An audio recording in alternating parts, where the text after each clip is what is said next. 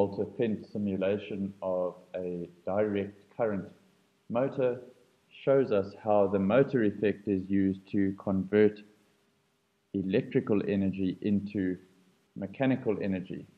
We can see that this starts with a source of direct current, most often a battery, which forces current to flow from the positive terminal to the negative terminal. We can see that it is a direct current source because the current maintains the same direction throughout.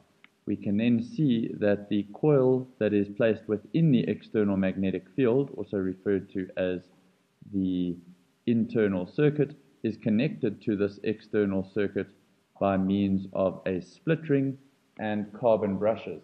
The carbon brushes are used to maintain contact between the internal and external circuit while there is rotation taking place.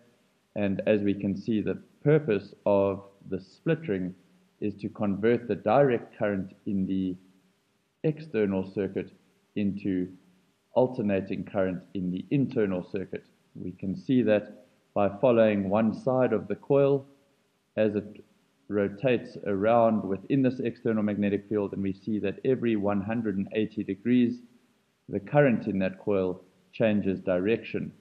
We can see that that is a result of the split ring, which converts direct current in the external circuit into alternating current in the internal circuit.